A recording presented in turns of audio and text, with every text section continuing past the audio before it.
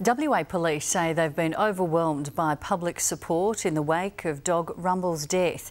The crime-fighting canine succumbed to meningitis yesterday after a 3-week battle. Losing our police force's biggest star broke the hearts of West Australians. You speak?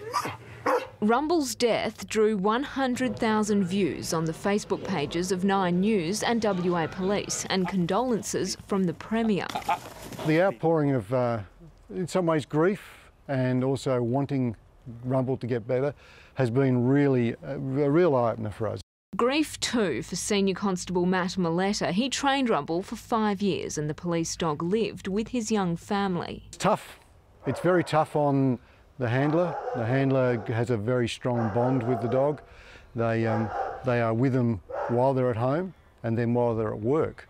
And they rely on them just like they would with their partner out in the street. In his 4 years with police, the German Shepherd made over 600 arrests, far more than your average officer. Good boy, good boy. A plaque in Rumble's honour will be installed at the Maylands Police Complex. Alice Pulley, 9 News.